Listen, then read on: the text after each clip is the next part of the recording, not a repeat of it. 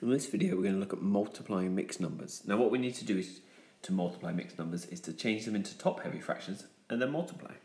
So for instance here we've got 1 1/3. So to put that into top-heavy we do the whole number times the denominator plus the numerator all over the denominator. Let's do the same for the other one. So the whole number times the denominator plus the numerator all over the denominator. So 1 times 3 is 3 plus 1 is 4, so that's 4/3. Times 2 times 5 is 10 plus 3 is 13, 13 over 5. Now I can just multiply these together. So multiply the denominators together and the numerators together. So 4 times 13 over 3 times 5.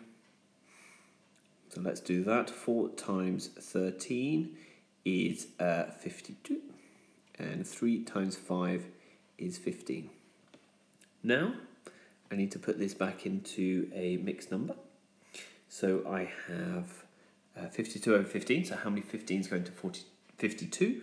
Well, 3 15s are 45, so it's going to be 3 wholes, and if 3 15s are 45, that means to get from 45 to 52 is 7, so it's 3 7/15.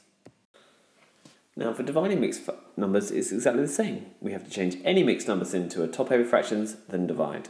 So for this question here, 5 2/3, well, in every whole I've got 3/3, and I've got 5 of them, 5 wholes, plus my 2 that were carried over.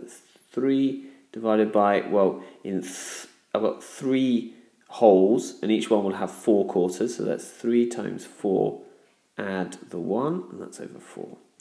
That will simplify down to 17 over 3 divided by 13 over 4.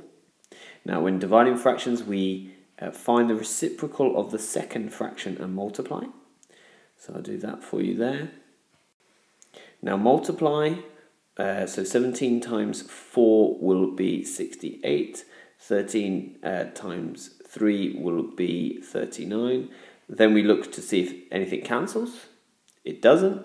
Then we look to write it as a mixed number. Well, 68 divided by 39 would be, will go in once, with 29 39ths left over.